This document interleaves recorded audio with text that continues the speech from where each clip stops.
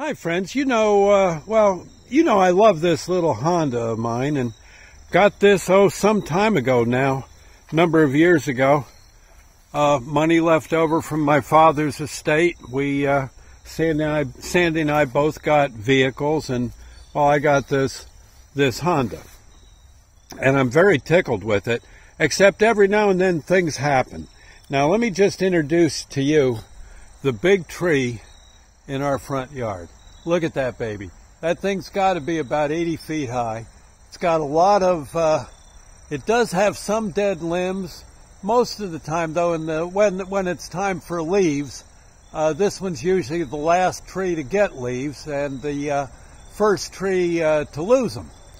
And every now and then, a limb will fall off, and guess what happened the other day? Yeah, look. My beautiful little Honda. And that wouldn't be so bad if a stick was just laying on it. But this doggone stick must have hit like a doggone arrow, hit right about there. And I had a reasonably cracked windshield after that. It wasn't hideous. It wasn't like it was, total disarray and shattered glass all over the place, but there was enough cracks there that give it time, changes in the weather and that kind of stuff. I was going to have me all sorts of cracks all up and down it. As it was, there was a bunch of them right at ground zero and went up, like all over the place. I know I would have been laughed out of the inspection station.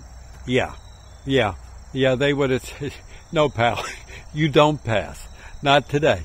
Go get that window fixed. Okay. I probably could see through the window okay, but sometimes the weather changes a little bit, and next thing you know, you've got like this just shattered glass pattern all over the whole darn window. Sometimes that happens. I know it happened to me once when a guy dropped about an approaching truck lost about 50 pounds of gravel, and it all hit my windshield on a little gremlin I had back in the day. And there was no driving that car after that. Not till I got a whole bunch of stuff fixed on it as a result. But this, I went down to, I was asking around, and I said to my brother, I said, gosh, what do I do? Eddie knows a lot of the car dealers. Dealerships and also repair shops. He used to sell them oil and stuff.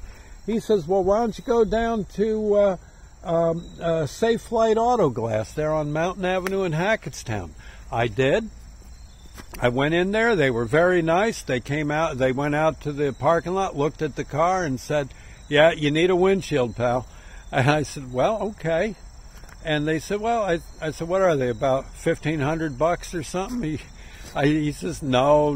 He says, there might be some that are, but generally no.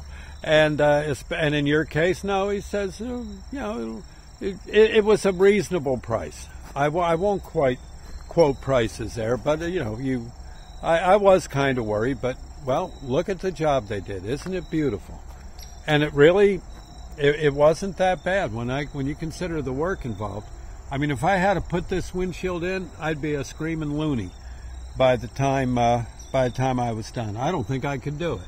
In fact, I know darn well I couldn't do it. And I just got back from the shop, and honest to Pete, I can't be happier. I couldn't be happier if I tried. It's just absolutely. Look how pretty that looks, man.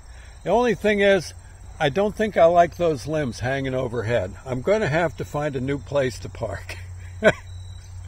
I think maybe going to be on the other side of the driveway there.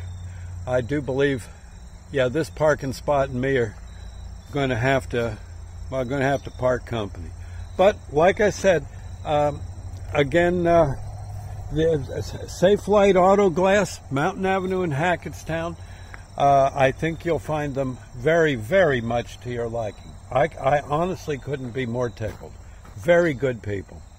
And the young fella did the repair.